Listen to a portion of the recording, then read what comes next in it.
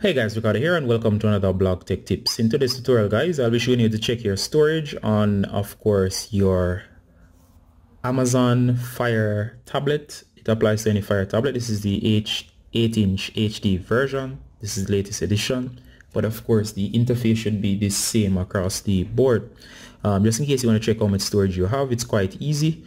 And of course, do note that the device itself, you have its internal storage. When you are purchasing it, you have the option most cases for a 32 gigabyte or a 64 gigabyte, and you could have extended the memory using the SD card slot, which is towards the side of the device. I think it's on the side right over here. There's a flop, and once the flop is opened, I can show it right now.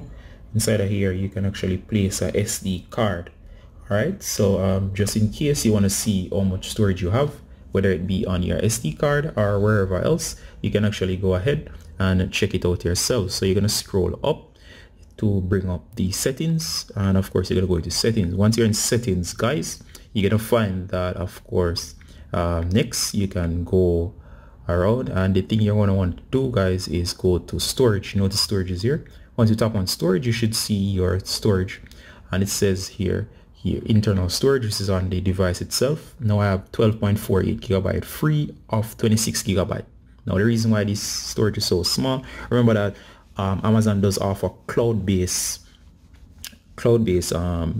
stuff. So for example, streaming videos and so on is all done in the cloud, so they do not give you that much local storage. But then just in case you need the local storage, you can actually go about extending your storage with the SD card, which can be placed in the side over here. You can purchase those. I'll have a link to those below.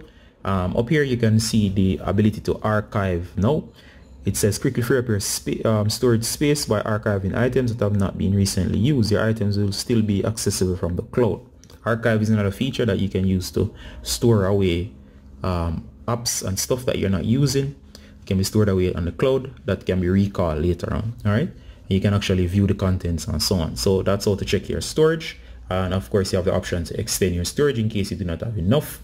The option is yours. All right guys, Ricardo Garden here, and from Blog Tech Tips, and just a quick tips showing you the advantages, or showing you how to use your or check your storage. All right, Ricardo Garden, same. Bye until next time. Bye guys.